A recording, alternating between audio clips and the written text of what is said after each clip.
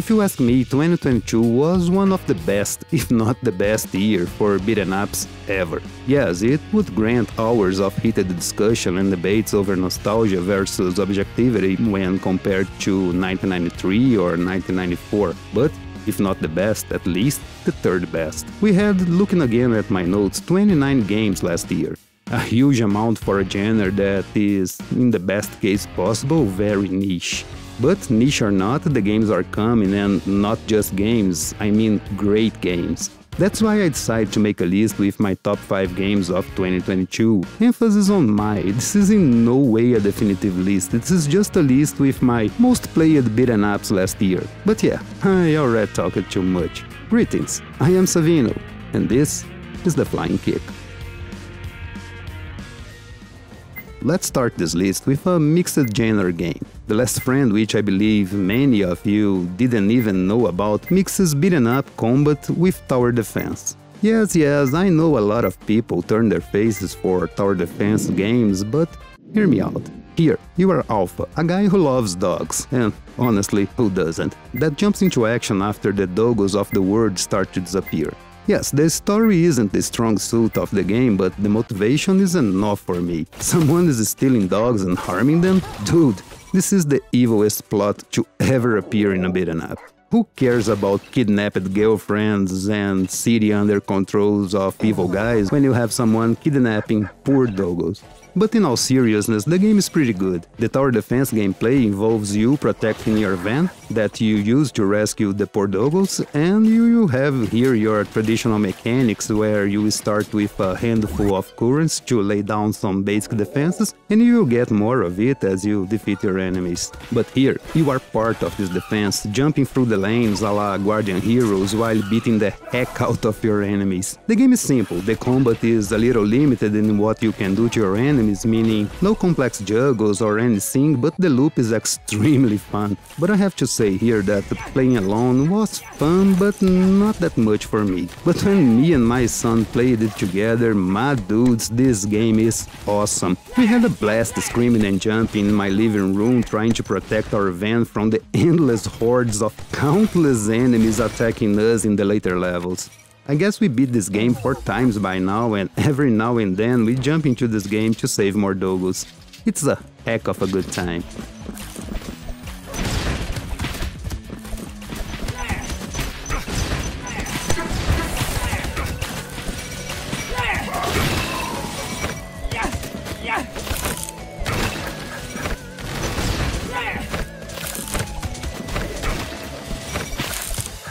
To be completely honest with you guys, I was never truly a mobile gamer. I'm not a fan of touch controls, and games that support any physical controllers are pretty uncommon on mobile. That changed when Maximus 2 released in April last year. The game hooked me from the first moment with its charming graphics and silly humor. The gameplay is also very good and pretty responsive no matter if you're using touch or physical controllers, and from what I tested, any controller goes. I use my 8-bit DOE controller and my arcade stick, and both were detected without any problem.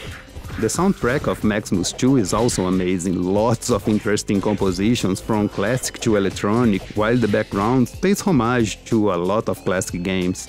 The game also offers 8 playable characters, worth 6 at launch, which shows how committed those guys are with the game, and not only characters were added since launch, 5 extra levels were also added to the original 10. More than that, the game was free with an extremely fair monetization system that I really appreciated, especially when you see games charging $100 for some virtual coins. Local co-op for 4 players, which is the standard nowadays, and online multiplayer also for 4 players, which isn't very common, especially for games with a lower budget. With all these qualities, it's hard for a game to beat Maximus 2.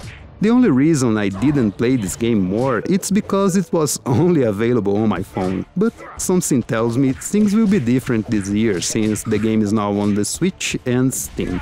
Let's see.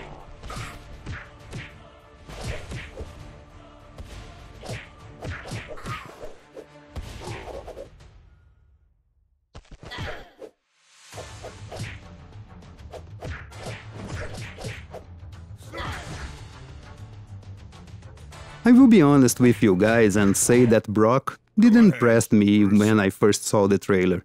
Yes, I like click-and-point games, but they were something that I had some nostalgia for and not something that I was actively looking for. But since it was also a beaten up, I jumped to Steam and downloaded the prologue. After playing the demo, I was hooked. The story was very intriguing and the voice acting, especially Brock's voice actor, were amazing. But what really got me into this game was the combat. Solid, satisfying, extremely methodical. The combat in this game is very unique. Brock is heavy and you can feel it in every punch he gives and every punch he takes. Brock is a unique experience. I could have spent more time with it if there was a beaten up mode only, because unfortunately I don't have the time to chase all the 13 endings in this huge game. But this is not the game's fault, this is my bad management of time, if I'm being honest. I can't recommend Brock enough for its amazing combat and compelling story. The game will be out this year for consoles and I'm buying a Switch copy as soon as I can because, yeah, I need to see the other endings and play a bit more with my favorite Croc.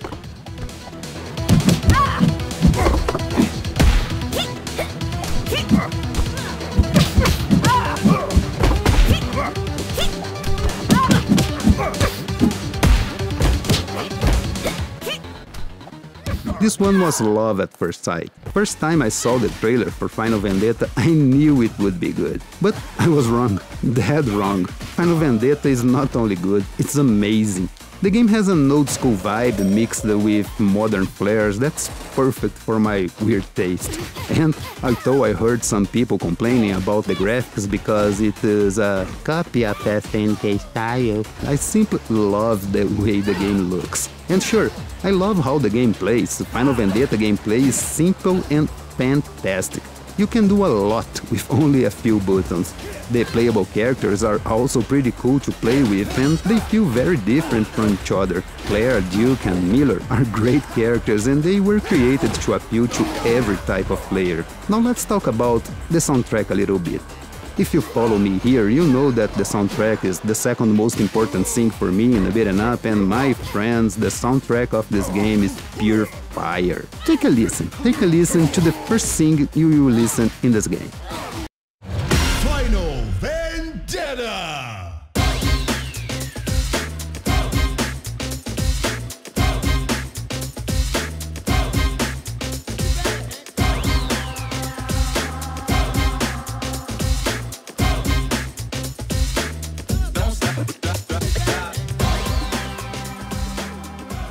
Is it or is it not the best thing you ever heard? The OST here hooked me up from the first second to the final credits. This is how music for beaten ups should be. This game only wasn't my most played game on the year because the campaign is a little short. After mastering Claire and Duke and being massacred trying to play with Miller, I had nothing else to do in the game. Again, this is not the game's fault, the fault is mine for being so avid with this one, but my second most played game this year and I don't regret a single second.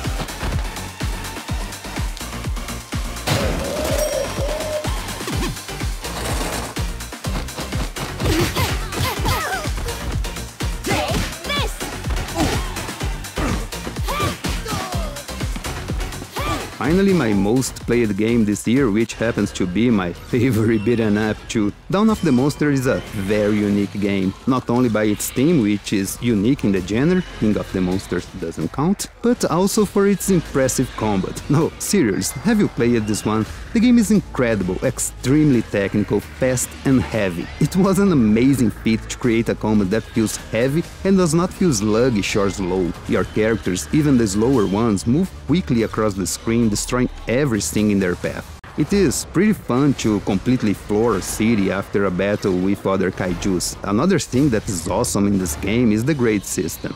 Here you can go from E to S+, and you want to reach that S+ to get the best perks and upgrades for your character. But to achieve this, you will need to be extremely fast or you will lose your chain and that sweet S+ will be gone for good. This is a game that will keep you on your toes all the time if you're aiming for the best results. And there's also the story that, even for someone like me who isn't truly a fan of the tokusatsu genre, was very fun and compelling with lovely characters, some funny exchange between them, and sure, a good plot twist in the end, because that's how those stories of monsters and evil companies should go. Dawn of the Monsters will be updated this year with another playable character that was chosen by popular vote, Meteor Demujin, a Super Sentai character that is already my favorite. I'm sorry, Tempest. This is an amazing game which I have more than 100 hours by now, and I won't stop playing it because every time I play this game I find new combos and new ways to explode my enemies into thousands of blue flash pieces. If you haven't played it, you really should.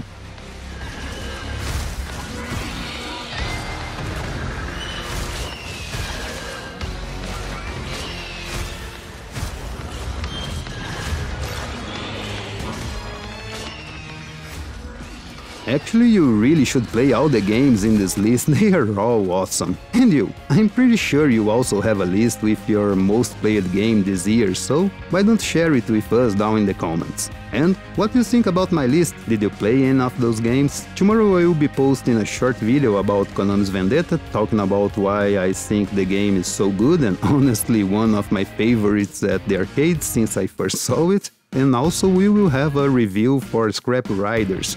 Microids unfortunately didn't send me the key, so it will be up by the end of the week and not at release date. So I will buy the game on release day so you don't have to, and I will let you know if the game worth the 20 bucks asked.